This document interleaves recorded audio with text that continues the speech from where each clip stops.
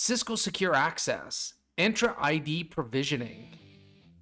All right, let's get our IDP integrated into the platform. Let's go to Configure Infrastructure, and you can already see I've integrated it. Again, I'm going to walk you through. We've got 3 users that we're importing from Azure or Entra ID. We already have 1 user enrolled. We'll show that a little later on. I didn't import any of the groups at this stage, but certainly most organizations would. Mine is a fairly simple test as we progress through this based on user identity. Go to Configuration Management. In provisioning, it's pretty simple. All you have to do is select Azure.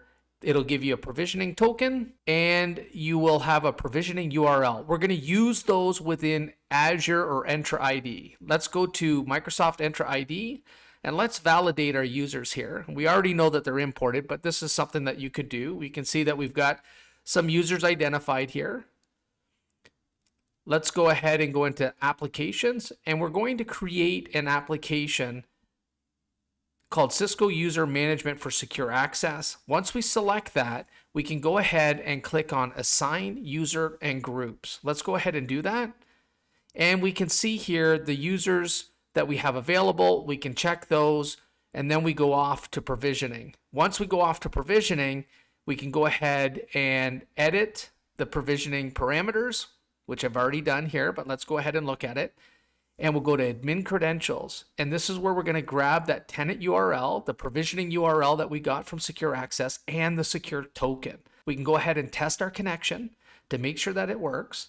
And let's go back 1 step here. And we can go ahead and click Start Provisioning.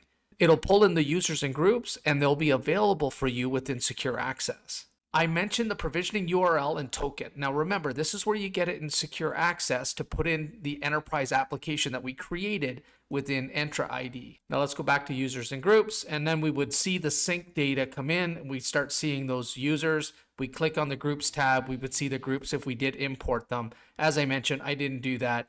And now we've got the second step in the configuration of Secure Access in place, which includes the user identity. Pretty neat stuff.